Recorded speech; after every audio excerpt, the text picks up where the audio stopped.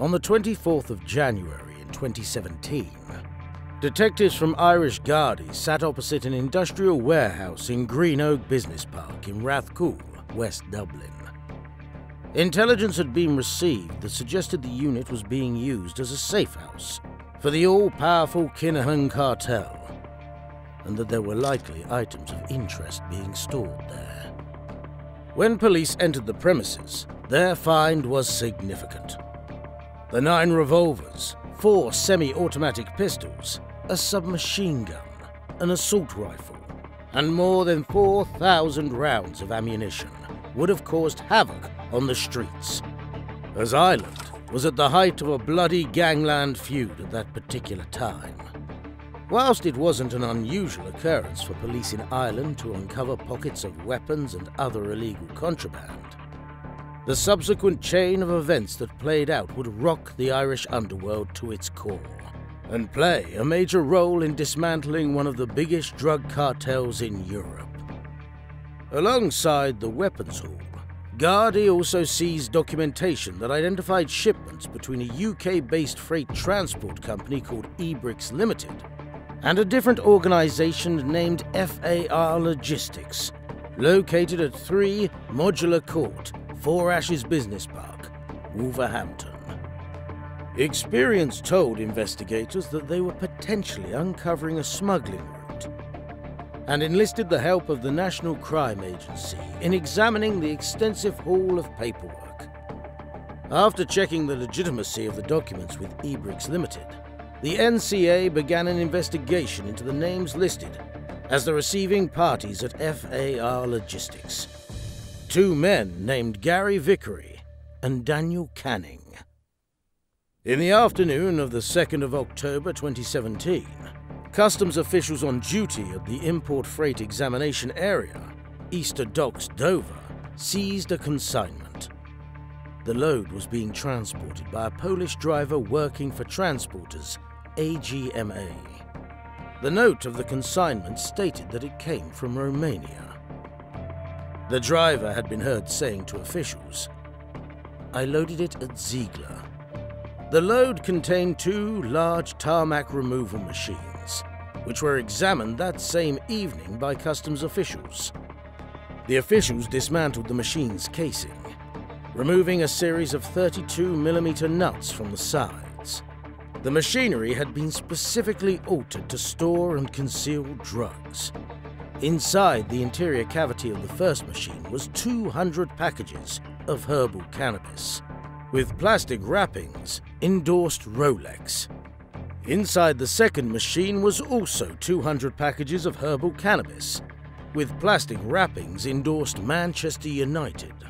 In addition, the second machine contained 15 green blocks containing cocaine and endorsed 54. Also found inside the second machine was a black box magnetically attached to the inner wall, containing a GPS tracking device. This had F1 etched on it. A white Virgin SIM card was recovered in the side of the black box device. The industrial premises identified as used by the relevant companies were searched by NCA officers the day after the Dover seizure.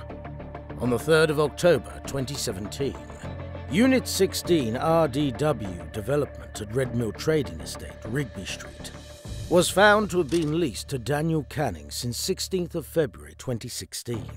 When his premises were searched, police found a wooden crate that contained a large transformer that had been adapted for internal concealment.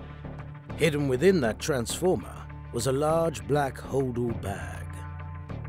This was found to contain a Smith & Wesson .357 revolver and 2 boxes containing a total of 85 rounds of .38 caliber wad cutter ammunition. The firearm and ammunition were later tested and fired to confirm that these were live rounds and that the firearm was functioning. A wet and dry swab was taken from the top of the transformer unit and was subsequently analysed for DNA and matched to Daniel Canning. The transformer itself was later examined and was found to have been lined with lead. It had originally been manufactured and purchased from a German company based in Mönchengladbach Its inner core, which would originally be immersed in oil, had then been removed, together with any residual oil, and the lead lining added as a means of avoiding detection. The transformer had also been recently spray painted on the side and top. A number of other items were seized from Unit 16, amongst them 9 further magnetic black GPS tracking devices and various SIM push-out cards. At Vickery's rented address in Solihull, the NCA found 25-kilogram barrels of boric acid powder, which is often cut with cocaine, along with £43,000 and €100,000 in cash. Small amounts of cash, phones and encrypted communications devices were found at Canning's home in Dickens Heath, outside Birmingham. Both Vickery and Canning weren't well known to police, and detectives were convinced that although they were involved in the smuggling, they were not sophisticated criminals capable of masterminding the plot. The BlackBerry phones that were discovered at Canning's apartment were examined for evidence. Encrypted messages between the pair and an unknown Mr. Big showed that Vickery and Canning were subordinates, taking orders from someone far higher up the chain of command. The man in question was none other than the head of UK operations for the Kinahan crime cartel, Thomas "Bomber" Kavanagh. The crime boss, who once considered himself to be untouchable, was not the cause of his own downfall. Instead, it was the sloppy communication practices of his associates that resulted in his arrest. Using encrypted BlackBerry mobile devices, the Kinahan-led gang were able to safely organize the importation and distribution of drugs worth tens of millions of euros. As an added precaution, they used nicknames to thwart detection by police. Kavanagh was known as the Gaffer, Plasma, or Nu 2, while Jelly was a nickname for Gary Vickery and Smiley for Daniel Canning. The men also used coded words to communicate openly with one another. Paper was in reference to cash. The flat was the code name for the Netherlands. The sun for Spain. Cocaine as phones, and cannabis was jackets. One example of how the men communicated is seen in an exchange regarding a cash handover in an underground car park in Barcelona. A text from Kavanagh to Canning stated, "Just got him to say that he's been told not to move until all is in order. All was supposed to be ready 3 weeks ago. That paper is not to be left alone, full stop." And despite never obtaining a mobile belonging to Kavanagh, police were eventually able to crack their coded language, linking him to be the top man within the massive drugs operation. Matt Home, Deputy Director of Investigations for the National Crime Agency, said Kavanagh's associates had a practice of forwarding their messages to other members of the group. This left an audit trail to the main guy, he said. What led to Thomas Kavanagh's downfall really was sloppy practices by his group, which led us to him. Communications between the group also provided evidence that they had been involved in at least 4 more drug importations prior to the Dover seizure in October 2017, bringing the estimated street value of cocaine importations by the group up to £23.4 million. Cannabis importations over the same period are estimated to have been worth around £6.4 million. The transport of the drugs across Europe was a slick machine, and used both legitimate and shadow companies, with many having no clue that they were delivering anything other than ordinary machine parts. The gang used the names of 3 different firms for the operation, and were assisted by a couple of foreign nationals who took responsibility for sourcing the drugs in Europe. They were named in court as FAR Logistics at Unit 3 Modular Court, Wolverhampton, MB Distribution, registered also at Unit 3 Modular Court, Wolverhampton, and RWD Development at Unit 16 Red Mill Trading Estate, Wednesbury. There was no evidence of legitimate business being run from any of these addresses. FAR Logistics is a registered company, but its managing director has confirmed that it has never operated from Unit 3. And although there were signs outside Unit 3 for MB distribution, there is no such registered business at the address.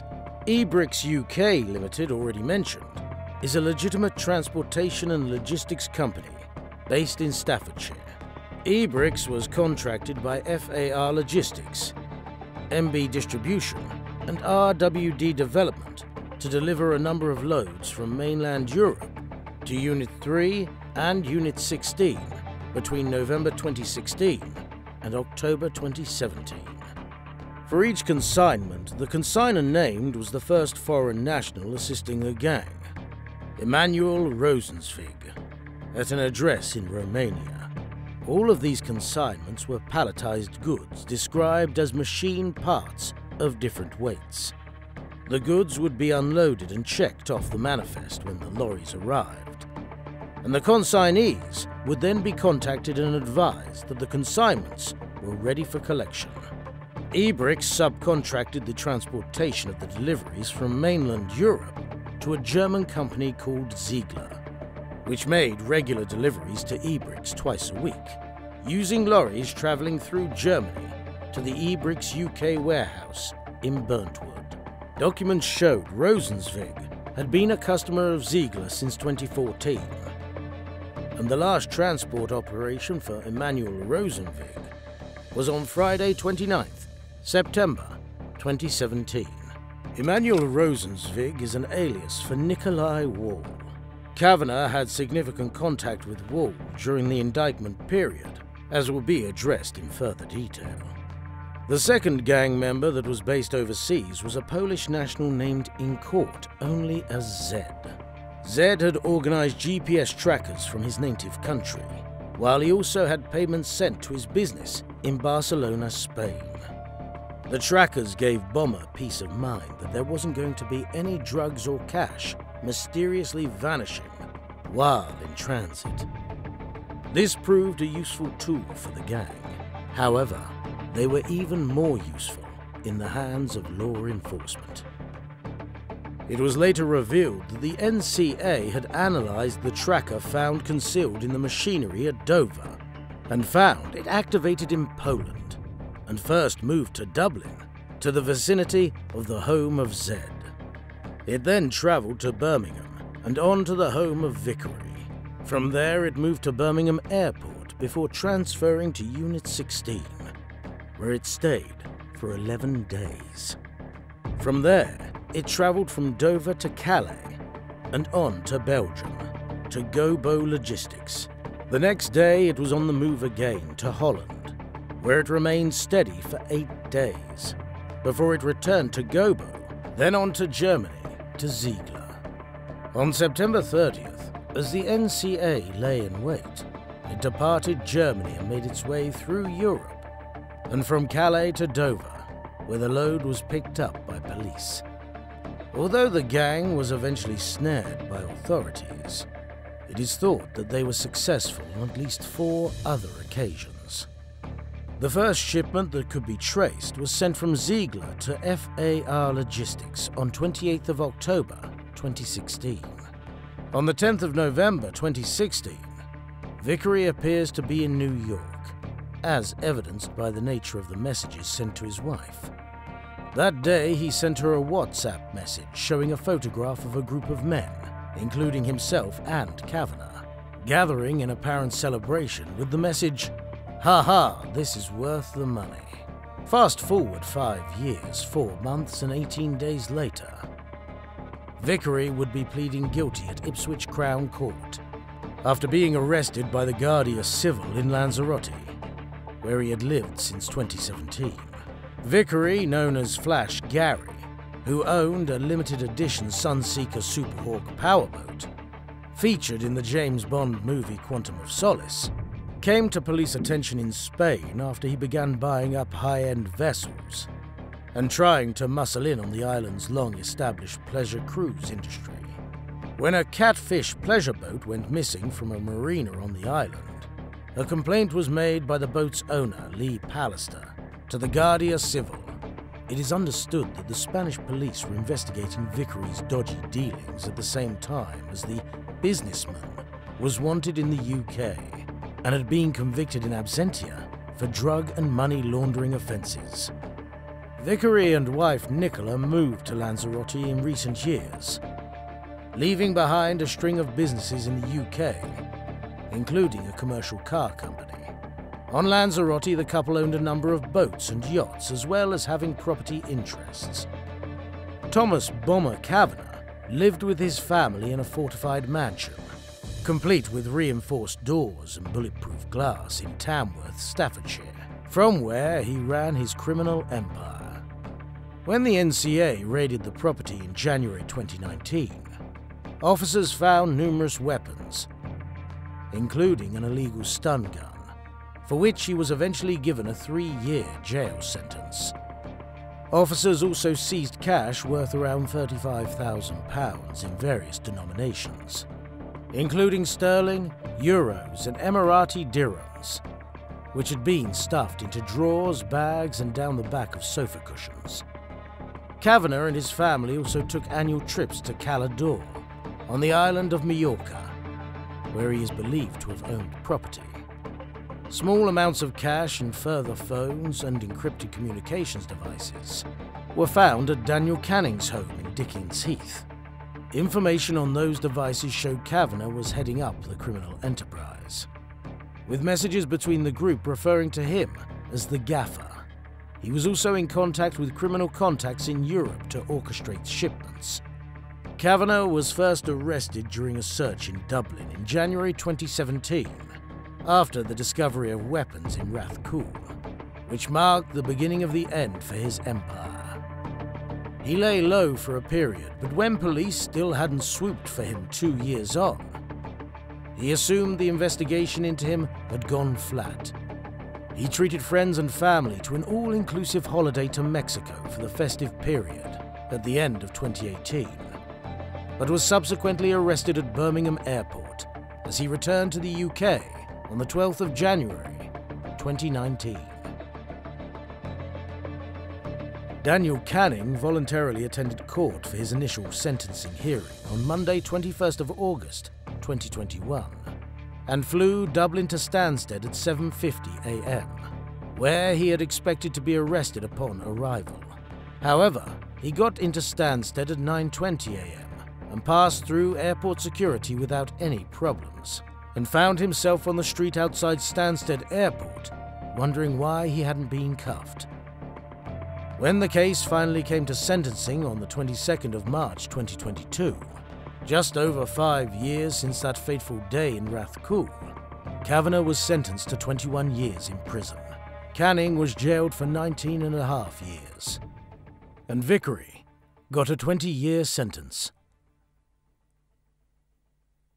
If you've enjoyed the show, please like and subscribe to support the channel. It allows us to produce more content for you to enjoy. Please stay tuned for more videos, coming very soon.